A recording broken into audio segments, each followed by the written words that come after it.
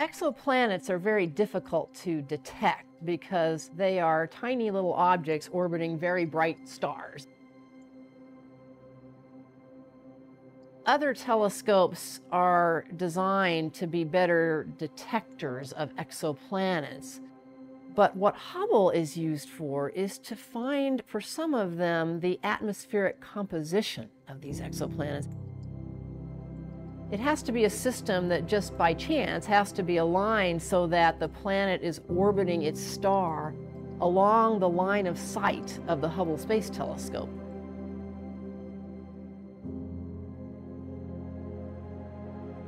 For doing a lot of the exoplanet observations, you have to catch what's known as a transit. One, the orbit of the exoplanet has to be such that it's going to go between you and the star it's going around. And then you have to do the timing. We can't just do an exoplanet observation whenever we want or whenever it's convenient. We have to do an exoplanet observation when it's first starting to go into the star.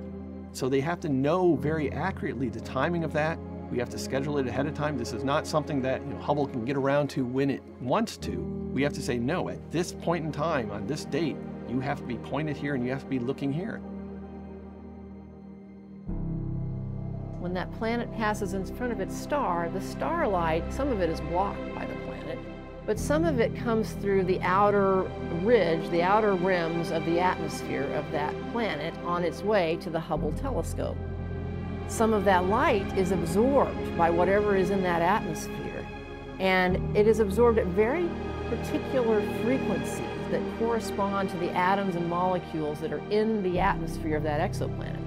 Then when the Hubble telescope receives that light, and we take it in usually with a spectrograph, we get the light, we spread it out into its constituent colors or wavelengths of light, and we can tell which of those wavelengths have been absorbed. And that tells us by the pattern of spectroscopy what are the elements and molecules that are found in the atmosphere of that planet. Hubble has detected things like sodium and hydrogen and even evidence of methane and water vapor by using transit observations of exoplanets and measuring not only that composition but also the height of the atmosphere, which can tell us something about how heavy the atmosphere is, and that tells us something about its composition as well.